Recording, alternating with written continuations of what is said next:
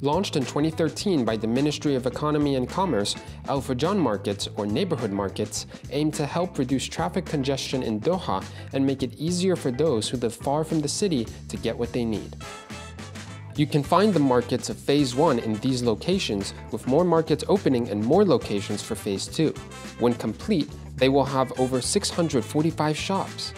Each market will have a range of different shops to suit your needs, such as groceries and necessities, laundry services, barber shops, work accessories, toys, tools, and more.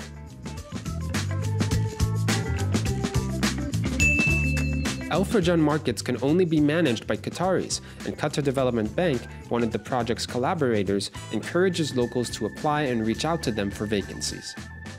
Are there Furjan Markets in your area? If there are, you should go check them out.